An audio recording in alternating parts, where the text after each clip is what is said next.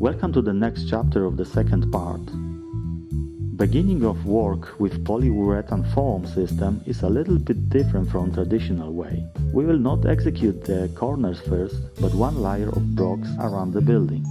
The best would be if you were able to perform this operation during one working day, but for larger and a little more complicated project, it can be impossible. We will put the first two blocks on the ends of the wall, then we will stretch a string between those ones and fill the space between them with blocks, keeping it in touch with string. Please note that after stacking the blocks it seems that their level is almost perfect, but you ought to check it very carefully using a steel lat and a spirit level, and if you notice any shortcomings, correct them. Using a steel lat, check if the upper surface of the blocks is in a plane and that is in a perfectly level.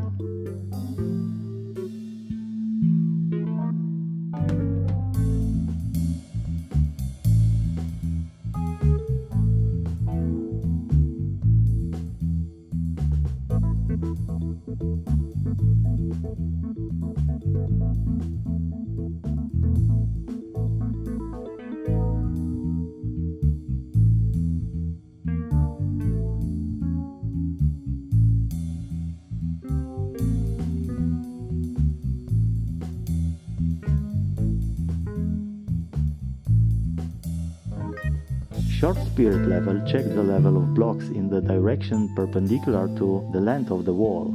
If you don't set properly this level, the wall starts to deviate from the vertical and you will have some problems in corners.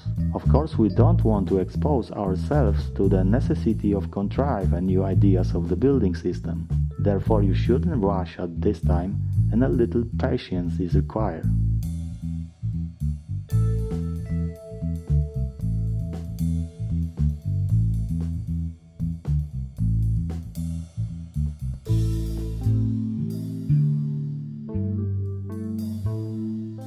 Here we can see a situation in which one of the bricklayers is building the first layer and the other one is already starting the corner. Because now we can start works in a standard way, with the difference that 3 times faster and much easier. Of course you must set the corners exactly to the vertical, as in the case of traditional masonry, which I presented during the execution of the foundation walls.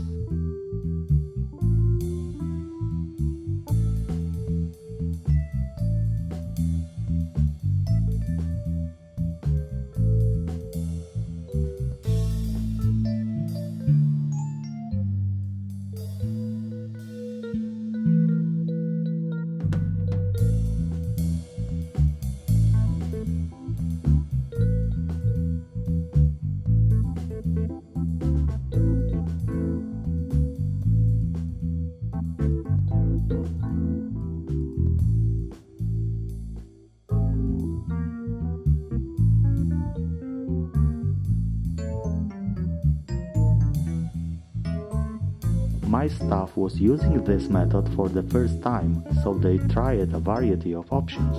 Here you can see that it is possible without too much trouble to put a second layer, despite the fact that, as you can see, the corner is not yet built. In this situation, arrangement of 2 layers before removal of the corner still makes sense. Note that for the string tension we are using special plugs, such as the tilers use, so you have to supply them at any building story. Traditional knives are no longer work here because there is no mortar in which those ones could be stuck. Before applying the foam, you should clean the blocks using a white brush soaked in water for reason to remove particles from the crumbling bricks and dust. You can work using a foam up to -5 degrees, which in many cases is very helpful. Please note that the bricklayer moved to the other side of the wall, as it is also important on which side of the corner you will start a job, if you are right-handed starting out as they do now. If you are left-handed, start in the second corner. All of this is important because it saves time, health and nerves. Sometimes it happens that the crumb falls under the block, then it is essential to remove it. The blocks are manufactured in different thickness depending on the destination and the system. The blocks are planed and the tolerance of inequality is only 0.3 mm. Those which are presented here have a width of 25 cm and are designed for a two-layer system, which means that we will have to stick a thermal insulation on it. For this end we can use polystyrene or rock wool insulation. I use styrofoam designed for facade with a thickness of 15 cm. In this system are also performed blocks for a single layer system with a thickness of 44 cm. In this case the system of the masonry changed a bit because they used the special corner fittings. Returning to our walls, the foam we will put in 2 rows on the horizontal part of the blocks, such as you can see on the movie, and that's it. Note that the works pick up pace slowly. Bricklayers, initially skeptical, are looking at this system more and more in favor. The first to the fact that it is faster, but also because contrary to what they expected, it seems that it is also much easier. I'd like to clarify that I'm not a fanatical fan of this method. I believe that any solution based on thin bed mortar is equally good. On each of these systems, similar precision is required at the outset, but later we'll achieve perks in the form of feasibility, stable construction and material savings during the finishing works. However, according to my opinion, the method presented here is the easiest one to do for a person who has no experience in construction works.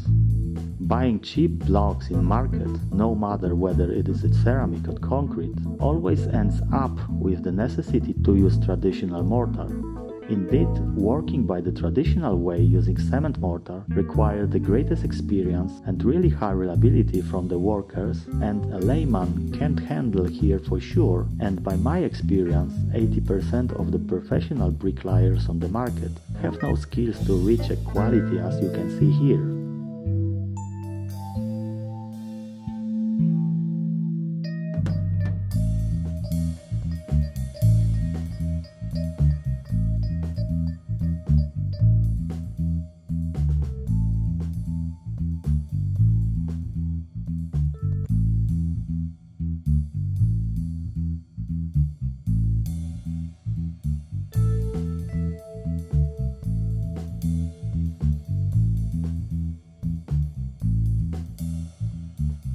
And that's another day. You can see the place where yesterday we laid 2 layers. Today we start from the corner, and I will present the performance of the corners of the building, then I will show the way to fill the walls between them. I will mention that the foam is supplied with blocks and is included in price. The amount you get from the manufacturer is theoretically sufficient, but you must pay attention not to abuse this material, because it can run out and then it will be necessary to order the mortar directly from the producer, because it is not available in the construction warehouses as a separate product. Therefore, the foam should not supplement the gaps between the blocks in their trimming places. Here we will use a regular form prepared for windows and doors. Please note that the blocks on both sides have locks that must fit tightly, so that no gaps is formed between them and the thermal insulation is maintained. Of course, as with any kind of building wall, masonry bonding should be performed.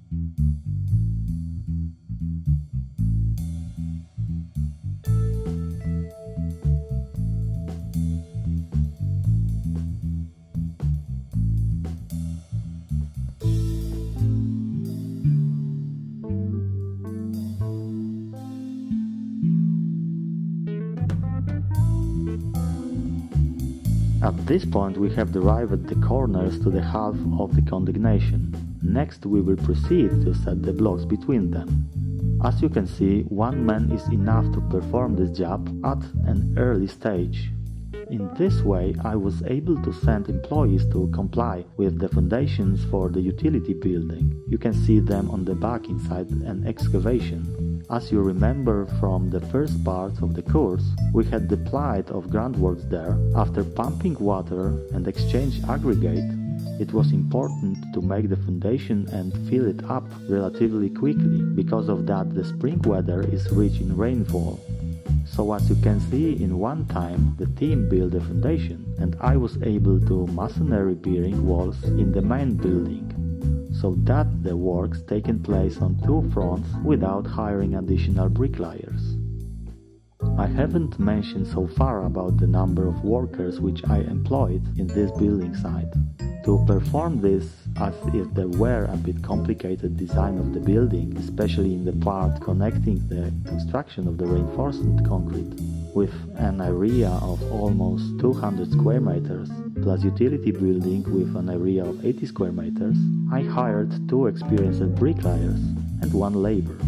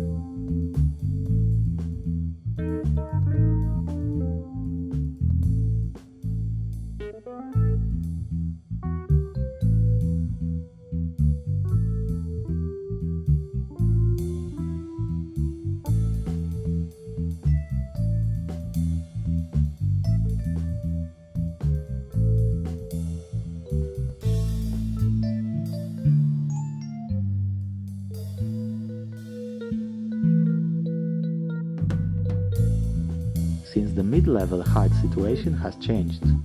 From this moment we have to use scaffolding, and it is necessary to carry up the blocks and cut them by the labor to don't disrupt the bricklayers' work and let them deal only with their job.